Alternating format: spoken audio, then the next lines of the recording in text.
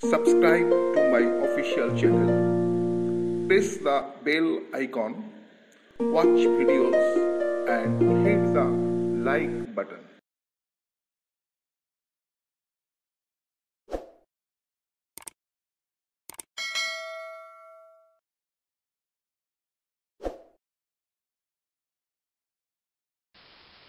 Hello aspirants, welcome to my YouTube channel. তোমরা জানো যে আমার এই ইউটিউব চ্যানেলে আমি অ্যানথ্রোপোলজি বিভিন্ন বিষয়ের উপর আলোচনা করি এবং সেগুলো ভিডিও করে থাকি। বিশেষ করে WBCS Anthropology Syllabus অনুযায়ী বিভিন্ন বিষয়ের আলোচনা এই চ্যানেলের ভিডিওগুলোর অন্যতম বিশেষত্ব। এছাড়া অ্যানথ্রোপোলজি বিভিন্ন স্তরে এইচএস, গ্র্যাজুয়েশন, বিভিন্ন স্তরে অ্যানথ্রোপোলজি সিলেবাস এবং কেন আমরা সেই স্তরগুলোকে পড়ব, কীভাবে পড়ব, এই বিষয়ে বিভিন্ন আলোচিত বিষয় নিয়ে ভিডিও করে। তবে আজকে এই ভিডিওর বিষয়বস্তু একটু আলাদা এবং খুব প্রাসঙ্গিক একটি বিষয়। WBCS অ্যানথ্রোপোলজি সিলেবাস এবং প্রাসঙ্গিক বই। প্রথম পর্বে আমি আলোচনা করব helps to the study of anthropology WBCS। এই বইটি দুটো ভার্সানে পাওয়া যায়, বাংলা এবং ইংরেজি, এবং সেই 2002 থেকে। ইংরেজি বইটি একটু অবশ্য পরে প্রকাশিত হয়েছে, প্রথম 2002-এ বাংলা ভার্সানটি বেরিয়েছিল। আজও সমান জনপ্রিয় এবং অনেকের ধারণা বই দুটি কোশ্চেন আনসার। হ্যাঁ, আপাতভাবে কোশ্চেন আনসার, কিন্তু আমি ডিটেল বিষয়টা পরে আলোচনা করছি। আর এই help to the study of anthropology WBCS অ্যাসপিরেন্টদের কাছে কতটা গ্রহণযোগ্য সেটা নতুন করে বলার কিছু নেই। আমি যেটা আলোচনা করতে চাই, বইটি কিভাবে আগামী দিনের WBCS অ্যাসপিরেন্টদের সাহায্য করতে পারে এবং কতটা সহায়ক ভূমিকা নিতে পারে সে বিষয়টাই আমি এই ভিডিওতে আলোচনা করব। Help to the study of anthropology Bangla এবং ইংরেজি দুটো ভার্সনই WBCS এর যে অ্যানথ্রোপোলজি সিলেবাস রয়েছে তাকে ফলো করেই সমস্ত বিষয়ের আলোচনা হয়েছে। এখানে কিন্তু পেপার 1 বা পেপার 2 আলাদা করে উল্লেখ করা নেই। এই বইয়ের মধ্যে সিলেবাসে যে বিভিন্ন টপিক রয়েছে সেগুলোকে একটি নির্দিষ্ট টপিক এর আন্ডারে সেগুলো থাকে, কারণ অ্যানথ্রোপোলজির যে বিভিন্ন বিষয়বস্তু রয়েছে সেগুলো তো বিভিন্ন তার মূল টপিক রয়েছে, তার আন্ডারে পড়ে। তা WBCS এর সিলেবাসে পেপার 1-এ এরকম 18টি বিষয়ের উল্লেখ রয়েছে আর পেপার 2-তে 10টি বিষয়ের উল্লেখ রয়েছে। তা যে যে বিষয়গুলো রয়েছে সিলেবাসে, এই বইয়ের মধ্যে দুটো ভার্সনেই কিন্তু সেই বিষয়গুলোকে অন্তর্ভুক্ত করা হয়েছে আলোচনার বিষয় হিসাবে। এখানে আমরা দেখতে পাব যে বাংলা বা ইংরেজি যে কোনো ভার্সনে বিভিন্ন চ্যাপ্টার করা হয়েছে। সেই চ্যাপ্টারগুলো যেমন branches of anthropology, development of anthropology, stages of growth of anthropology in India, এটা একদম প্রথমে রয়েছে। যেটা ঠিক সেইভাবেই রয়েছে আলোচনা। তারপর ইভলিউশন, বায়োলজিক্যাল ইভলিউশন এবং কালচারাল ইভলিউশন অ্যানথ্রোপোলজির অত্যন্ত গুরুত্বপূর্ণ একটি বিষয়, আলাদা আলাদা চ্যাপ্টারে রয়েছে। বায়োলজিক্যাল ইভলিউশন একটা চ্যাপ্টার রয়েছে, সেখানে বিভিন্ন ইভলিউশনের থিওরি সহ বিভিন্ন ফসিল ম্যান এবং প্রি হমিনিড ফসিল সমস্ত তাদের ফিচার এগুলো আলোচনা করা হয়েছে। প্রাইমেট, বায়োলজিক্যাল ইভলিউশনে প্রাইমেট প্রাণীদের চর্চা, বানরে মানুষ, আধুনিক মানুষ একটা খুব গুরুত্বপূর্ণ বিষয়। তার আলোচনাও কিন্তু একটা আলাদা চ্যাপ্টার করে আলোচনা করা হয়েছে, ডিটেল আলোচনা হয়েছে। প্রাইমেট কি, প্রাইমেট ক্যারেক্টারিস্টিক্স কি, ক্লাসিফিকেশন, ডিটেল আলোচনা করা আছে। একজন ক্যান্ডিডেটের সিলেবাসের বিষয়বস্তু বোঝা এবং পরীক্ষার প্রস্তুতির ক্ষেত্রে যা যা প্রয়োজন সবই কিন্তু এই বইয়ের মধ্যে রয়েছে। এবং টপিক ধরে ধরে আমাদের পেপার 1 বা পেপার 2 করে পড়ার বোধহয় কোনো প্রয়োজন নেই। সেটা আমি পরে বিস্তৃত আলোচনা করব। কেন পেপার 1 পেপার 2 আমি আলাদা করে এখানে আলোচনা করা হয়নি, সেটা আমি পরে এ বিষয়ে আলোচনা করব। এখন এখানে যে বইয়ের মধ্যে যে বিষয়গুলো আলোচনা করা হয়েছে বিভিন্ন টপিক ধরে ধরে বিভিন্ন চ্যাপ্টারে, সেগুলো বলি। তাহলে বায়োলজিক্যাল ইভলিউশন, প্রাইমেট প্রাণীদের আলোচনা তার একটা গুরুত্বপূর্ণ বিষয়। এটা দুটো চ্যাপ্টার, খুব বড় চ্যাপ্টার, এবং এখান থেকে একাধিক প্রশ্ন আসে। কালচারাল ইভলিউশন বা প্রিহিস্টরিক কালচার, দুটো পেপারেই আমাদের পড়তে হয়। এখানে সেই ইউরোপিয়ান কালচার এবং ইন্ডিয়ান প্রিহিস্টরিক কালচার দুটোই উল্লেখ করা হয়েছে একটা চ্যাপ্টারের মধ্যে, যেটা প্রাগৈতিহাসিক সংস্কৃতি চ্যাপ্টার 6-এ রয়েছে। এছাড়া জেনেটিক্স রয়েছে, গ্রোথ, ডেভেলপমেন্ট রয়েছে আলাদা চ্যাপ্টারে, এবং প্রত্যেকটা চ্যাপ্টারের মধ্যেই যে জেনেটিক্সের তো বিভিন্ন টপিক রয়েছে, সেই টপিকগুলোকে আলাদা আলাদা কোশ্চেন হিসাবে, কোশ্চেন রয়েছে ঠিক, আসলে কিন্তু এক একটা টপিক হিসাবে আলোচনা করা হয়েছে। যেমন ক্রোমোজোম, ক্রোমোজোম অ্যাবনর্মালিটি বা অ্যাবারিশন, তার একটা আলাদা আলোচনা। জিনের যে ইনহেরিটেন্স প্যাটার্ন, বিভিন্ন ধরনের ইনহেরিটেন্স প্যাটার্ন, তার আলোচনা আলাদা। জেনেটিক্সের মেথড আলাদাভাবে আলোচনা হচ্ছে। জেনেটিক্সের অ্যাপ্লিকেশন হিউম্যান সোসাইটিতে, জেনেটিক কাউন্সেলিং যেটা, সেটা আলাদা করে করা হয়েছে, আলাদা টপিক ওই জেনেটিক্স চ্যাপ্টারের মধ্যেই রয়েছে। গ্রোথ, নিউট্রিশন, এই সমস্ত বিষয়গুলোই আলাদা আলাদাভাবে যে যাগুলো আমাদের দরকার, যেমন গ্রোথ অ্যান্ড ডেভেলপমেন্ট কি, স্টেজেস অফ হিউম্যান গ্রোথ, তারপর factors affecting human growth, methods of growth, এই সমস্ত কিন্তু আলাদা আলাদা টপিক হিসাবে আলোচনা করা হয়েছে, যেগুলো পরীক্ষার প্রস্তুতিতে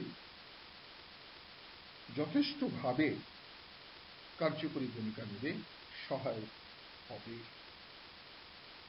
এছাড়া আরো যে বিভিন্ন টপিক রয়েছে, যেমন আমাদের সোশ্যাল অ্যানথ্রোপোলজিতে ফ্যামিলি, ম্যারেজ, কিনশিপ ইত্যাদি ইত্যাদি পড়তে হয়। ডিটেল এগুলো আলোচনা হয়েছে, এটা একটা আলাদা চ্যাপ্টার করা রয়েছে। এটা চ্যাপ্টার 7-এ এটা আলোচনা করা হয়েছে। আবার ইন্ডিয়ান সোসাইটি অ্যান্ড কালচার এবং তার প্রাসঙ্গিক বিষয় নিয়ে আলোচনা, অর্থাৎ ভারতীয় সমাজ সম্পর্কিত অনেক বিষয় আছে। একদিকে কাস্ট সিস্টেম, জাজমেন্ট সিস্টেম যেমন রয়েছে, আবার ইন্ডিয়ান সিভিলাইজেশনের যে কালচারাল চেঞ্জ, বিভিন্ন কনসেপ্ট রয়েছে, সংস্কৃতাইজেশন, dominant caste, great tradition, little tradition, এরকম বিভিন্ন বিষয় রয়েছে, যেগুলো ওই চ্যাপ্টার 8 ভারতীয় সমাজ এবং প্রাসঙ্গিক বিষয় সেখানে রয়েছে। সেখানে ডেমোগ্রাফির আলোচনাও কিন্তু তার মধ্যে রয়েছে। ইন্ডিয়ান সোসাইটি যে ডেমোগ্রাফিক যে বিষয়, সেটাও কিন্তু এই চ্যাপ্টারেই পড়ে। ট্রাইবাল একটা বড় বিষয়বস্তু, যেটা আমরা সেকেন্ড পেপারে দেখতে পাই, সেটা একটা আলাদা চ্যাপ্টার, উপজাতি সমাজ এবং তার রিলেটেড বিভিন্ন বিষয়। তবে জাতিতত্ত্ব বলে একটা আলাদা চ্যাপ্টার করা হয়েছে, যেখানে বিভিন্ন উপজাতিদের সামাজিক সংগঠন, সাংস্কৃতিক বিষয়, কালচার, মেটেরিয়াল কালচার, ধর্মীয় চিন্তাভাবনা, এরকম বিভিন্ন বিষয় একটা আলাদা চ্যাপ্টার করা হয়েছে এথনোলজি, জাতিতত্ত্ব হিসাবে। আবার আমরা যে মেথডস, যেমন জেনেটিক্সের মেথডও পড়তে হয়, আবার field method, social cultural anthropology method, সেটাও কিন্তু আলাদা চ্যাপ্টার। এবং সেখানে সেই চ্যাপ্টার থেকে, সেই টপিক থেকে যে বিভিন্ন ধরনের প্রশ্ন হয় বা হয়েছে, এবং সেই বিষয়বস্তুগুলো কিন্তু ডিটেল আলোচনা হচ্ছে। প্রত্যেকটা যে মেথড আলাদা আলাদা করে তার মেরিট ডিমেরিট সমস্ত কিছুর মধ্যে রয়েছে। কারণ আমাদের পরীক্ষার যে প্রশ্ন এসেছে বা যা প্রয়োজন, যে ধরনের প্রশ্ন হয়, তার উত্তরের জন্য যা যা প্রয়োজন, এখানে কিন্তু সেই ডিটেলটাই রয়েছে, সেই ডিটেলটাই এর মধ্যে রয়েছে। আর এটা কোশ্চেন আনসার বই হিসাবে ভাবার কোনো কারণ নেই। ওই যে মেথডের চ্যাপ্টারটা বা যে কোনো চ্যাপ্টার, যে সিলেবাসে যে টপিকগুলো রয়েছে, কনসার্ন টপিক, কনসার্ন অংশ রয়েছে সিলেবাসে, সেই জায়গাগুলো একটা চ্যাপ্টার হিসাবে আলোচনা করা হচ্ছে। এবং আলোচনাগুলো এমন করেই করা হচ্ছে যে সেই টপিকের রিলেটেড যে প্রশ্ন হতে পারে বা হয়েছে, সেই বিষয়ে আলোচনায় কিন্তু পুঙ্খানুপুঙ্খভাবে করা রয়েছে। এবং টেক্সট বইয়ের যে কনসেপ্টটা বা একটা টপিক সম্পর্কিত কনসেপ্টের জন্য যা প্রয়োজন, ওই টপিকের আলোচনার সময় কিন্তু সেটা ডিটেলিং করা হচ্ছে। অর্থাৎ এখানে যেটা যেখানে রয়েছে, যেমন মেথড যদি হয়, অবজারভেশন মেথড, অবজারভেশন মেথড কি, তার মেরিট কি, ডিমেরিট কি, ডিটেল রয়েছে। এটাই তো আমার প্রশ্ন লাগবে, তাকে সেখান থেকেই তো কনসেপ্টটা তৈরি হবে। এর জন্য তো আলাদা বই দরকার নেই, আলাদা টেক্সট বই হিসাবে। সত্যি কথা বলতে কি, WBCS সিলেবাসের টেক্সট বই এখনো পর্যন্ত মার্কেটে নেই। যেটা বলা হয় ওটা WBCS এর সিলেবাসের নয়, ওটা স্নাতক স্তরের পাস কোর্সের বই। আর অ্যানথ্রোপোলজির বেসিক কিছু জিনিস তো সব বই থাকবে, আর এটা তার থেকে একটু বেশি, কারণ এটা গ্রাজুয়েশন বলা হয় WBCS এর সিলেবাসে, কিন্তু এখানে অনেক জিনিসই আছে যেটা মাস্টার ডিগ্রিতে পায়। আর ওয়েস্ট বেঙ্গলের বিভিন্ন ইউনিভার্সিটিতে যেখানে অ্যানথ্রোপোলজি পড়ানো হয়, সেই সমস্ত সব ছেলে মেয়েরাই যাতে পরীক্ষায় বসতে পারে, সেই অনুযায়ী কিন্তু সিলেবাস তৈরি করা হচ্ছে। সুতরাং পাস কোর্সের বই পড়ে বেসিক কিছু জিনিস হয়তো পাবো, তার বেশি কিছু সম্ভব নয়। মেথডের পরে অ্যাপ্লাইড অ্যানথ্রোপোলজি। অ্যাপ্লাইড অ্যানথ্রোপোলজি বিষয়টা এটা সিলেবাসে কোথাও লেখা নেই, কিন্তু আমরা যদি প্রিভিয়াস প্রশ্ন দেখি, তাহলে কিন্তু আমরা দেখতে পাবো প্রতি বছরই কিন্তু অ্যাপ্লাইড অ্যানথ্রোপোলজি থেকে, সেটা বায়োলজিক্যাল হোক বা সোশ্যাল কালচারাল হোক, সব ক্ষেত্রেই কিন্তু প্রশ্ন আসছে। এবং সেই অ্যাপ্লাইড অ্যানথ্রোপোলজি যে চ্যাপ্টারটা রয়েছে, সে বিভিন্ন প্রশ্ন অনুযায়ী টপিক, সে প্রশ্নগুলোকে আমি বারবার বলছি, এখানে প্রশ্নগুলোকে প্রশ্ন হিসাবে ধরার দরকার নেই, একটা ধারণা দেওয়া। কারণ একটা নতুন ছেলে মেয়ে যে অ্যানথ্রোপোলজি পড়তে আসছে, সে অ্যানথ্রোপোলজির ধারণাটা পাবে কোথা থেকে? সিলেবাস বা তার উত্তর লেখার বিষয়টা সে জানবে কি করে? সেই জন্যেই ওই প্রশ্ন হিসাবে ওটাকে রাখা। অ্যাকচুয়ালি ওটা হচ্ছে একটা টপিক, সেই টপিক থেকে কিভাবে প্রশ্ন আসে তার একটা ধারণাও সে পাশাপাশি পেয়ে যাবে। এইটাই হচ্ছে বইয়ের উদ্দেশ্য, কোশ্চেন অ্যান্সার উপলক্ষ মাত্র। আপাত দৃষ্টি একটা কমপ্লিট ধারণা এবং প্রস্তুতি অ্যানথ্রোপোলজি, সেটা কিন্তু এই বইয়ের ইংলিশ এবং বেঙ্গলি দুটো ভার্সনেই কিন্তু যথাযথভাবে দেওয়া আছে। কেউ যদি মনে করে যে সে শুধু বই পড়ে করবে, সে কিন্তু অনায়াসেই সেটা অনায়াসেই করতে পারে। তবে এটা আমি পরে আলোচনা করব যে কিভাবে প্রস্তুতির যে জায়গাটা প্রয়োজন সেটা পরে আলোচনা করছি। আগে বিষয়বস্তুগুলো বইয়ের সেগুলো আলোচনা করে নিই। অ্যাপ্লাইড অ্যানথ্রোপোলজির পর অ্যানথ্রোপোলজির যে বিভিন্ন থিওরি রয়েছে, ইভলিউশনিজম, ফাংশনালিজম, ডিফিউশনিজম ইত্যাদি, এগুলোও কিন্তু বিস্তৃত। এই যে বিভিন্ন থিওরি, ইংরেজি বই আছে একাধিক, কিন্তু থিওরি যে বাংলা পাস কোর্সে কিন্তু কোনো ইউনিভার্সিটি পাস কোর্সে, অ্যানথ্রোপোলজির পাস কোর্সে থিওরি পড়ে, ওই যে ইভলিউশনিজম, ডিফিউশনিজম, ফাংশনালিজম, এগুলো কোনোটাই পড়া। তাহলে সেই বইয়ে থাকবে কি করে এটা? এখানে কিন্তু পাওয়া যাবে। এবং এই থিওরির বিষয়গুলো বাংলা বইতেও কিন্তু দেওয়া, বাংলা বই জেনারেলি এগুলো, কারণ WBCS এর সিলেবাস এটা রয়েছে। আর অনার্সেও অতটা থিওরি নেই, মাস্টার ডিগ্রিতে রয়েছে। আর সেটা যারা মাস্টার ডিগ্রি পড়েন তারা ইংরেজি পড়েন, বাংলায় মাস্টার ডিগ্রি কেউ পড়ে, জেনারেলি কেউ পড়ে। আর এগুলো সব বইপত্র রয়েছে সব ইংরেজি। তাহলে এগুলো কিন্তু আমরা এই বই থেকে, helps to the study of anthropology for WBCS aspirant, এই বই থেকে কিন্তু আমরা সেই বিভিন্ন সিলেবাসের বিভিন্ন অংশের যে বিষয়বস্তুর আলোচনা, প্রস্তুতি নেওয়ার জন্য যেগুলো প্রয়োজন, সেগুলো কিন্তু আমরা এখান থেকে অনায়াসেই করতে পারব। আমি এই WBCS অ্যানথ্রোপোলজি সিলেবাস এবং রেলিভেন্ট বুকস এ বিষয়ে আরেকটি ভিডিওর মাধ্যমে বাকি অংশটা আলোচনা করব।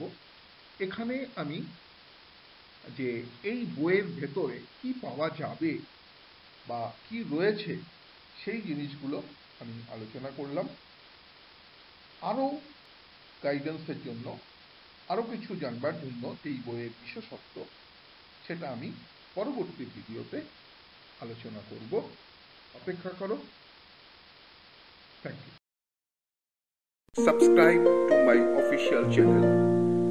Press the bell icon, watch videos and hit the like button.